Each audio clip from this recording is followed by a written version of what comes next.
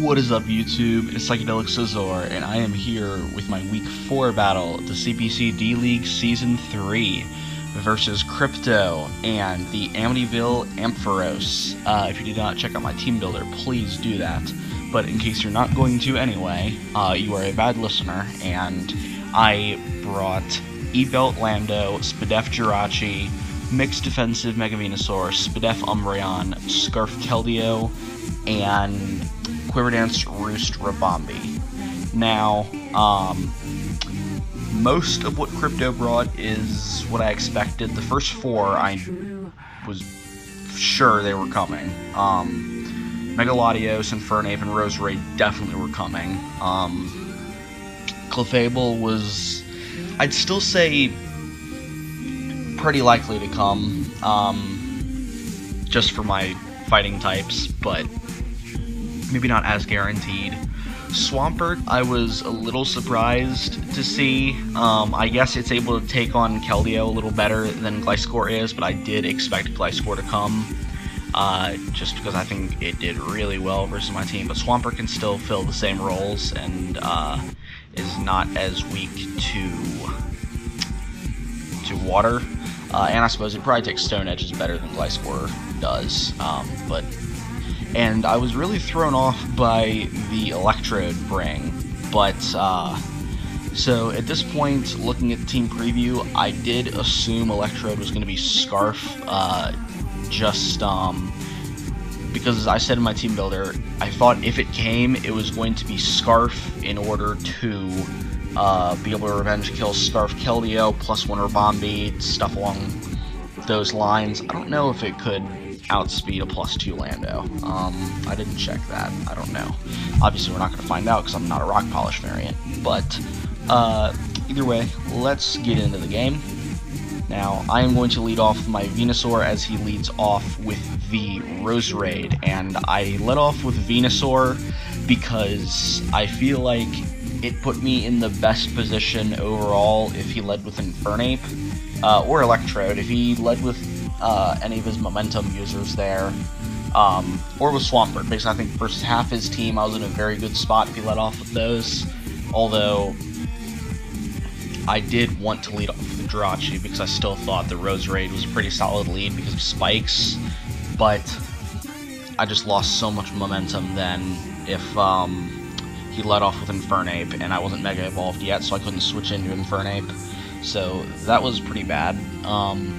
This isn't horrible, though, because I can't do a ridiculous amount of Roserade, but Roserade can't really do all that much to me either, but it will be able to set up spikes. So that's the thing, and I'm tired. So he is going to set the spikes. As you see, I am going to go for the Sludge Bomb, just to kind of gauge what kind of damage this is.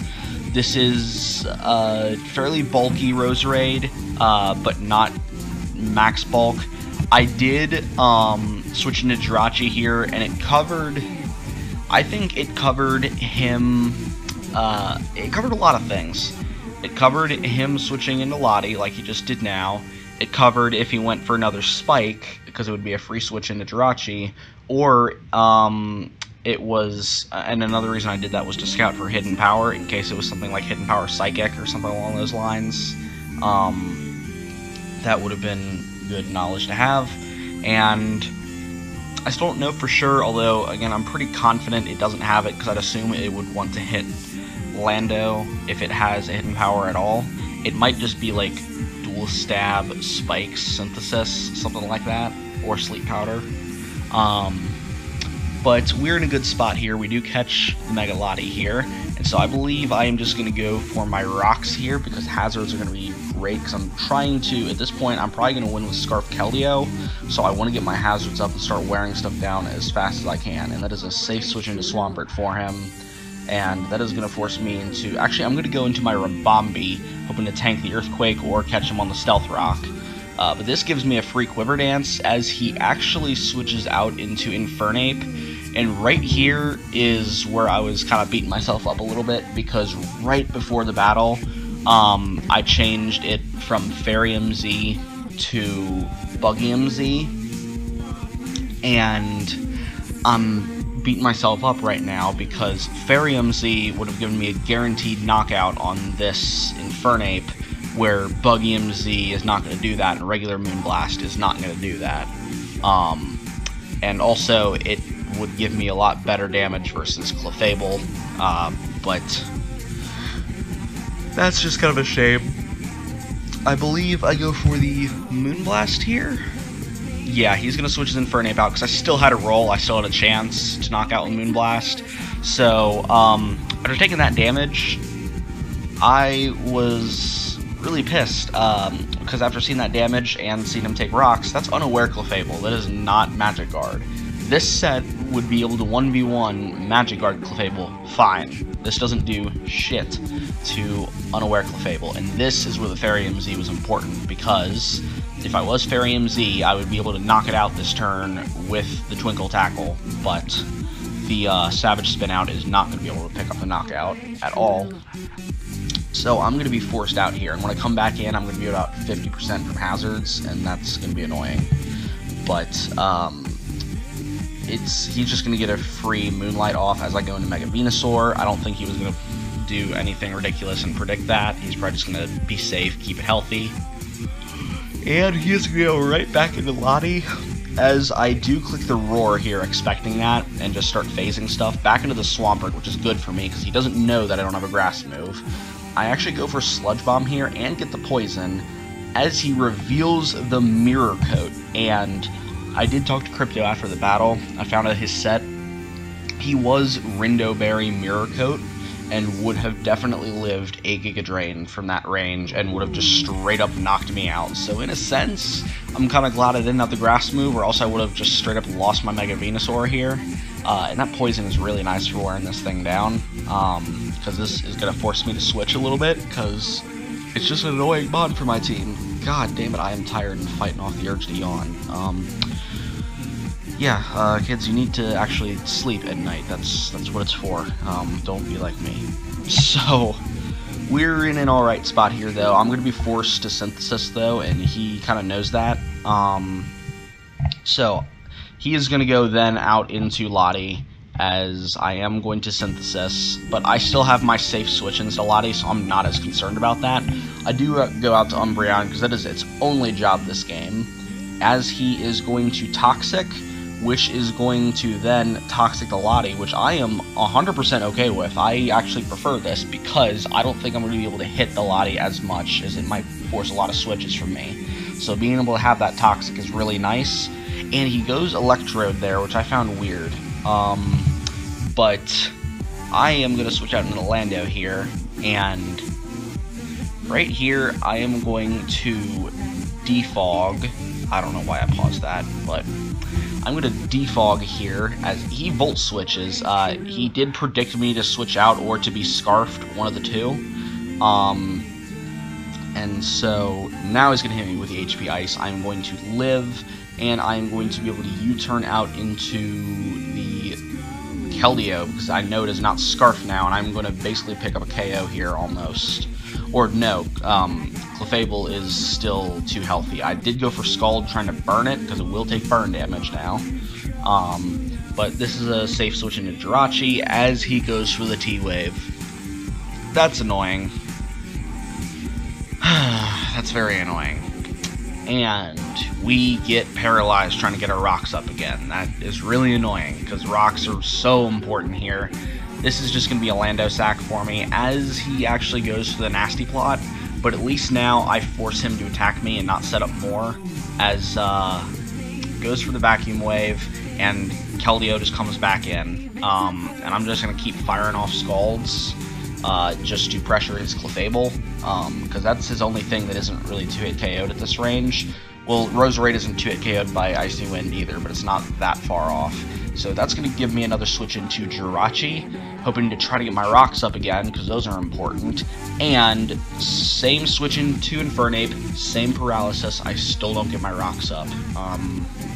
Yeah, Jirachi's supposed to be on the other end of that, but he is going to catch me on the Venusaur switch with the Inferno Overdrive. That is going to hurt. That's not going to knock me out, but it's definitely going to hurt. And I do sack Rabombi here. This looks weird because it was a full health Rabombi with no hazards, or just about no health. Or no health, full health. What the fuck am I talking about? But at this point, this was the most expendable Mon on my team because looking at his team and what I was able to do, Rabombi basically was not going to be able to win as long as Clefable was still around and healthy, and he does not have trouble keeping that thing healthy. Whereas Keldeo, on the other hand, well, that's also checked by Clefable. Keldeo can wear the Clefable down because it can burn it, and it also can just generally do more damage to it once I start clicking Hydro Pump. So I have identified Keldeo as my win con at this point, and I was just so zoned in on having Keldeo win that I just didn't have really any other sacks other than Rabombi. And Umbreon I still needed for the Lottie, Keldeo I still needed for the win condition, Jirachi I still needed for Clefable and for Lottie, and for Roserade, and Megavinu I still need for the Fernape. So, bye-bye Rabombi, and it's just another free switch into Keldeo, and I am going to Scald again, just pick up a kill here. His Electrode is going to go down. Just a little fun fact about that Electrode since it went down, something I talked to Crypto about after the battle.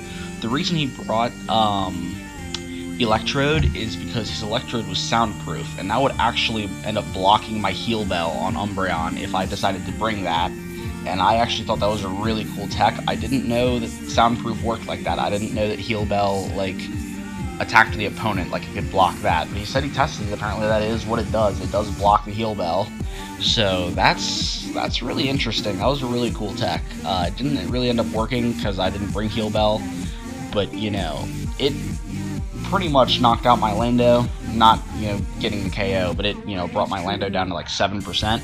So it definitely did something for being an Electrode. And he's gonna go back into Lottie. That switch is going to force me back into the Umbreon. As he goes for the Shadow Ball, it's going to do almost nothing. Literally net 2% damage. And this is going to be a free... do I foul play? Yes, I do. And that, with a crit, still does nothing. So I believe at this point I am actually going to Baton Pass out. Yes.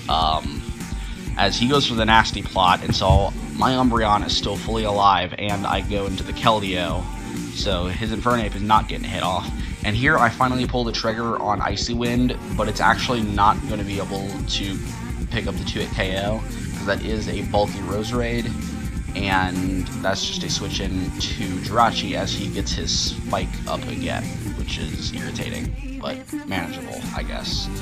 I don't want to let him get too many, though, because I don't have my Defogger anymore. And I finally get my rocks up on my 3rd try, but that definitely affected me not getting them up earlier. That definitely had a big effect. And I just went to Umbreon here because it was, again, the most expendable Mon on my team.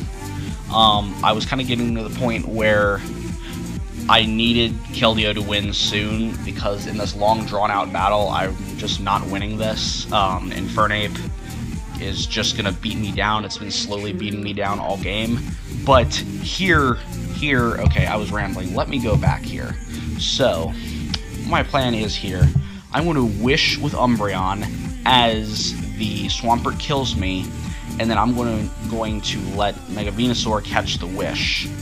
But I had a complete brain fart, and I did not remember this calc correctly at all. That was supposed to kill. I forgot that it didn't, and so I just lost my Mega Venusaur for no reason. Now, did it lose me the game? I don't really know that for sure. I think having another pivot with Mega Venusaur would have definitely drawn out the game and would have given me a much better shot. But I don't know necessarily how much of an impact either way it made on differential or winning the game or not. So it's not a play that directly lost me the game or anything like that, but it just was kind of irritating. But we now go into Keldeo, hoping that he brings out the Infernape, but he doesn't. He goes into Lottie, as I'm going to go into Jirachi as he recovers up. But now that I have my rocks up, I'm just going to keep clicking Ice Punch, because it hits everything that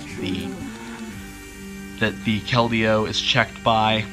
And so, with the toxic damage, I'm basically going to force this Lottie down to a low amount of health, because he just doesn't win that. So I think he has to recover here, so I switch into Keldeo. But he does go for the Shadow Ball, and that hurts, but I'm still able to hang on pretty comfortably. And at this point, with Hydro Pump, I pick my kill. Everything's weakened enough to the point where Hydro Pump is going to 2-hit KO.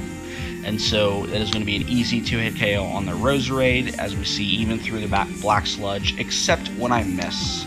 That is definitely not going to pick the KO there, as I'm knocked out with the Energy Ball. And I am just down to last mon Jirachi. Jirachi is not going to be able to pull this out here. And again, did that miss lose me in the game? I'm not totally sure. It definitely, again, accelerated the process if I was going to lose. And I still would have had to play, I would have had to get every prediction right in order to win. But Keldeo was 2-hit KOing everything. So that was kind of irritating. But I wouldn't even say irritating, just, it was unfortunate, but that was a great game with Crypto. We take a 3-0 loss here, but me and Crypto talked a lot after the battle. It was super fun. Both of our teams were really scary for the other. Even though I lost, I'm pretty happy with this game. I think I played my Keldeo really well. I think Hacks wasn't particularly in my favor. Again, I don't think it was anything really enormous, but I'm also not gonna say that it had no effect. It definitely had some effect. Like me trying to get my rocks up earlier, I needed that chip damage. Like every switch in on rocks mattered, with Keldeo being able to knock stuff out. And it definitely had some effect, but that is taking nothing away from Crypto. He brought the perfect team for me, and he just let the team play how it was designed, and there was not a lot I could do about it. So GG Crypto, that was awesome. So your Oakland Azelfs are now 2-2 +1. It's not a great spot to be in. It's not the worst. It is going to mean that next week is pretty pivotal as far as where my season's going to go. But we're going to keep moving forward. I'm pretty happy with how I played this game. I don't think I really, other than the Mega Venusaur play, I don't think I made any real misplays. I just think Crypto just brought a great team and he just beat me. So that is all I have to say there. I'm going to end the video there. If you guys like what the Oakland Azelfs are doing, make sure you like, subscribe, share, do what you do with the YouTube videos. I'm going to get on out of here and see you guys later.